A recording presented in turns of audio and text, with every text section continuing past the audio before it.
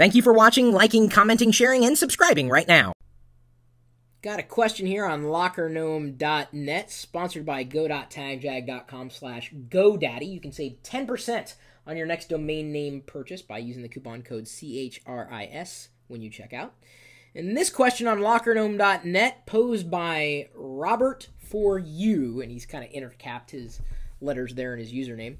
Currently got karma of approximately 1,400 points, so I know I've seen his username around. He's asked a very good question and gave his own perspective and an outpouring of, opinion. Should we stop the search for extraterrestrial intelligence? SETI. It's a good question. Now, I'm of the opinion that there happens to be life somewhere else inside of this great universe. We don't even know how far it goes, right? Just when we think we know, we don't really know. In fact, it's been argued that there are more than just 3 dimensions. More! Like, how could we possibly know that which we do not know? It just would seem kind of nutty, really, in the grand scheme of things, if we were the only life in the universe. Certainly would be kind of depressing if we were the only intelligent life. And I use that word very loosely, because to argue that we're intelligent really only takes about 5 minutes of watching the average television program to make you realize that calling us intelligent is kind of a stretch in terms of the definition of intelligence. We are sentient. We do rule this planet, at least for now. But I just can't imagine us being the only intelligent life in the universe. Maybe I don't want to imagine a universe in which we are the smartest things out there. Actually, I think some creatures on this planet are smarter than humans. We're sentient. We rule the planet, but that doesn't mean that we're the smartest out there. What about you? Do you think we're the only intelligent life in the universe? And to Robert For You's question specifically, should we stop that search for extraterrestrial intelligence? I don't believe so. In fact, I think we should only intensify that search. Now, if I remember correctly, and this is just, if memory serves, I'm going to have to do a quick search here. There is a satellite going into orbit, the Kepler satellite, I believe, a Kepler mission that is going to be scanning an area in the sky, and I believe it's underneath Orion's belt. I don't know if that's known as the sheath. I'm only an amateur astronomer, only a space geek in a light sense of that word. But the Kepler satellite and the Kepler project, kepler.nasa.gov, more information there. They're basically going to be scanning for planets in that region of the sky. And that's what the satellite and this project is designed to do. The hope is we're going to find an Earth-like planet, which with current technology is not possible. We're able to detect whether a star or a sun has a planet based on its wobble. So essentially, if a Jupiter or larger sized planet is orbiting a star, that's the only way we're able to detect, because it's such a massive object. Whether we're able to detect it because of a wobble, or specifically because the star's brightness is brighter and then goes dim, it could be because an object is passing in front of it, a known object in its galaxy, in its solar system. So the question is, are we going to find a planet that, after scanning its light spectrum and detecting what kind of elements are in its atmosphere, are we going to find another Earth somewhere out there? And the chances of us finding that are going to be greater the more money and the more time that we spend on it.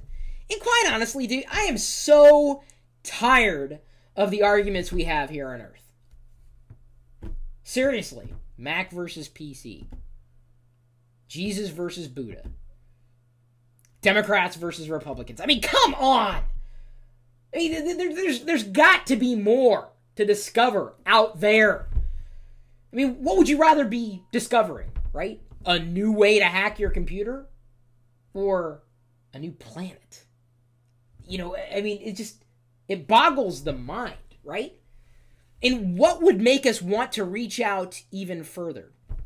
Yeah, I'm not saying that if there was an alien presence elsewhere in the galaxy or the universe that they would be benign, that they would be friendly. They could be bad guys. But I'm guessing that if there were bad aliens out there, they knew about us already, they probably would have picked us off.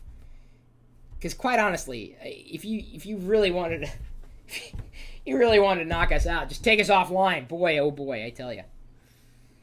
So, I can't think of something, any kind of issue that would make us feel like we were part of something other than discovering that another advanced civilization existed. So it starts by figuring out if there is life out there, and then knowing and finding out if it's intelligent life. I just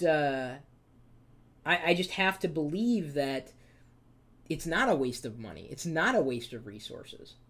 Absolutely not. I mean, this pale blue dot of ours, to quote the great Carl Sagan, is just a part of this greater experience. I mean, it's beyond life and beyond life that we exist. And I would just love to know that we're not alone. I have that feeling that we're not alone. I have faith that we're not alone in this universe. I can't be alone. I know you're not alone. And hopefully we're not alone.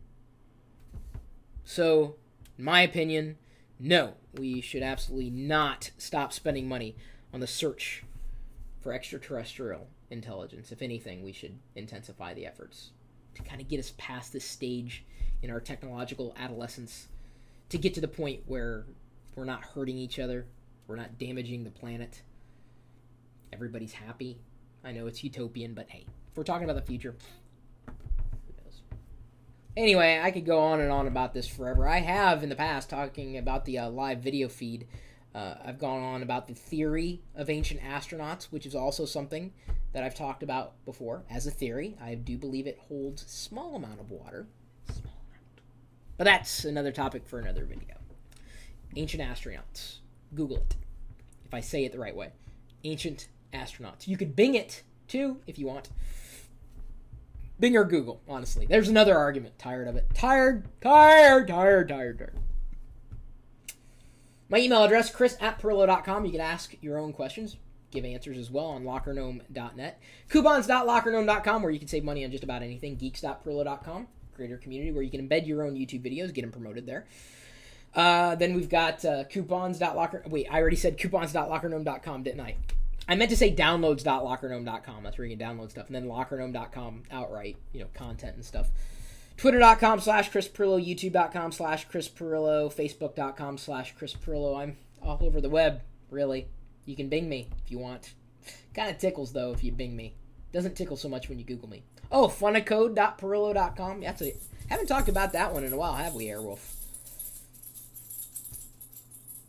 If you're wondering where the jingle bells are coming from right now, that's Wicket. He's apparently scratching himself. Didn't realize dogs could do that. Now he's trying to make himself comfortable by... Can you hear that? It's like... He's like, kind of motioning there to get comfy. If you Yahoo me, I don't even know what happens if you Yahoo. I think the universe actually undoes itself if that happens.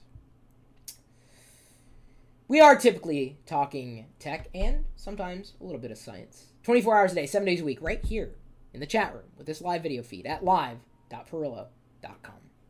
We'll see you later.